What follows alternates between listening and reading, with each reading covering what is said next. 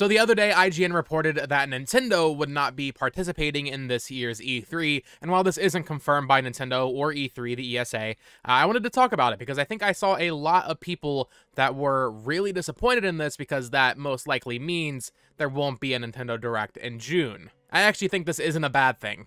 Let's talk about it. Hello there everyone, welcome to the channel. My name is BoTalks Games. If you are new here, please consider subscribing for all things Nintendo and collecting related. Today I wanted to talk about this E3 business. I'm a couple days late, but I wanted to cover it anyway. People seem really disappointed because this to them means there won't be any Nintendo news over the summer, and, you know, we're gonna have this drought, and I've seen a lot of people even speculating that this means there just isn't that many games releasing in 2023.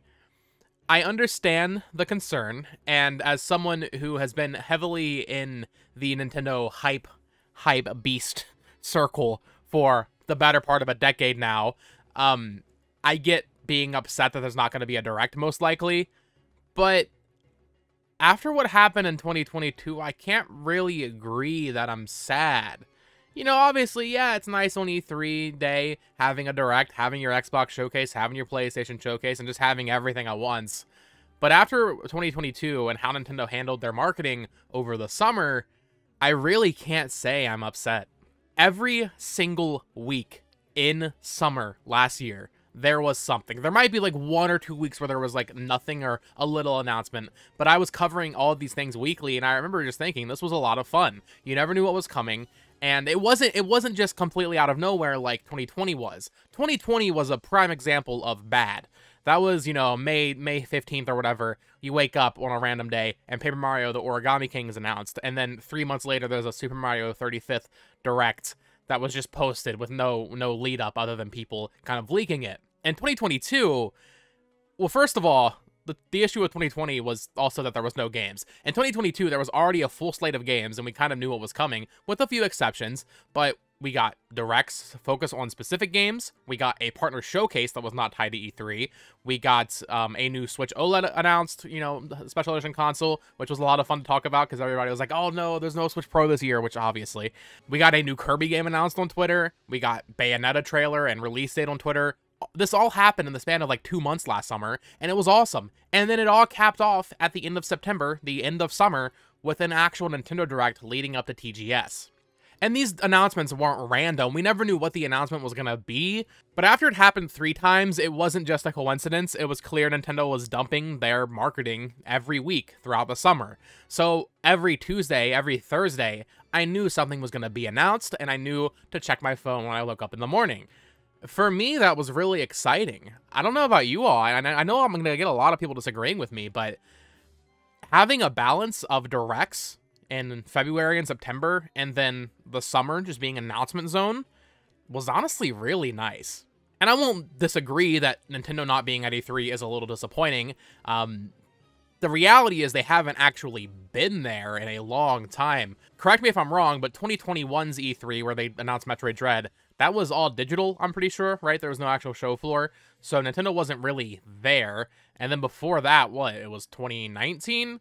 So it's already been years, and I know that's because of COVID, but E3 as a place, as a physical location, has pretty much been dead for already 4 or 5 years.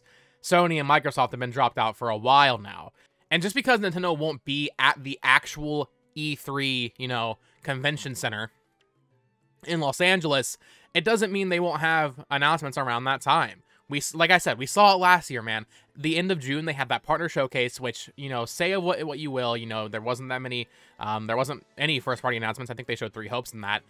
It was a really good partner showcase. They announced a lot of really cool stuff, which was then followed by a Xenoblade Direct and, you know, the Splatoon OLED and Bayonetta 3 trailer and Kirby's Dream Buffet leading into the end of summer with the September Direct. So, for me, I think they could have done a regular June Nintendo Direct. I think they could have easily gotten away with that, showing maybe if they announced, you know, Fire Emblem Engage a little bit earlier, maybe if they, you know, had that Bayonetta trailer in there, that Splatoon OLED model, they could have maybe truncated the Xenoblade Direct into a, you know, 10-minute showcase in a regular Direct. All of these things, it was a deliberate choice, and I'm guessing it probably worked for them. So while yes, once again, I agree it's nice having all of the big companies show all their games at once in 1 week in the middle of June, I don't think this means we're not getting games this year or announcements. I just think it'll be presented a little differently. And, you know, with the way the internet is now, I sound like an old man saying that, you know, having just 3 Nintendo Directs, it works and we all love it, but you gotta dominate the conversation. By having a Direct in February, which is what we're assuming will happen this year, and it's happened the past like 4 years, and then having a Direct in September, you kind of open up the year strong and more or less end the year strong because the holiday season happens after September, and then, you know, they don't really need to announce much. But then in that middle period, that's when you really want to extend the conversation. By just having a June Direct and then September, there's 3 months of just like nothing, right? I also think it worked in 2022 as well, and this would apply to most years for the Switch so far. It worked because there were so many games to play. Maybe you didn't like them, but I mean, June, July, and September were packed for the Switch. 2 games a month, which is crazy. I guess September only had Splatoon, but you get what I'm saying. But yeah, I just keep seeing people say that, oh, this is disappointing, Nintendo has nothing to show, they're leaving E3. I can't say I agree, you know? Maybe it's not necessarily a good thing, like I put in the title. I'm personally into it. Maybe that's more from the content creation aspect because there's something every week to talk about. But yeah, man, we're still gonna get whatever they were going to announce, we're going to get. People seem to think that because a Direct is scheduled, that Nintendo is just gonna manifest these awesome new trailers for us to see. Guys, if the games aren't ready to show, they're not ready to show. We've had bad E3 Directs before. We've had a lot of them. I look back fondly at E3 2017. That E3 was horrible. All we got were pending titles for Kirby and Yoshi, a Metroid Prime 4 JPEG, and the Pokemon dude sitting at his desk saying, yeah, we're making Pokemon for the Switch. Sometimes these things aren't ready, and rushing these announcements isn't a good thing. Nintendo has really hit a good spot and kind of delivered on their promise that even Reggie was talking about years ago, where they don't announce games too early. A fantastic recent example of this is Fire Emblem Engage. I mean, this is a core mainline Fire Emblem game, a big deal for the company. It was announced in September and released in January. That's awesome. And we're going to see more and more of that as Nintendo keeps going, as they keep, you know, their lips tight, as they don't announce things way too early. I think that 2017 Direct probably scarred them a little bit, because now they have to make this Metroid Prime game that they probably kind of wanted to cancel. By not being constrained to the E3 as a time frame, I think it's good for them. It allows developers to just focus on the games they're making instead of whipping up trailers and you know, vertical slices, which, to be fair, Nintendo's always been better about, I would say, than like Sony, where they don't really have when was the last time there was an obvious Nintendo vertical slice? Because every time, you know, at least early on in the Switch's life, they revealed a game, and then 6 months later, they showed it again, and it just, across the board, looked way better. So I don't really know if they even try to make vertical slices there anymore. But yeah, I just think this whole notion that Nintendo not being at E3 is a bad thing, I think it's a little misguided.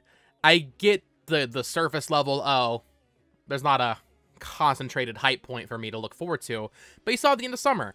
Personally, I think 2 Directs with a partner showcase or something smaller in the middle there is completely fine. With these game-focused Nintendo Directs sprinkled in, I'm sure we will, if we don't get a big blowout or a Treehouse stream for Tears of the Kingdom, we'll probably get a Tears of the Kingdom Direct in April.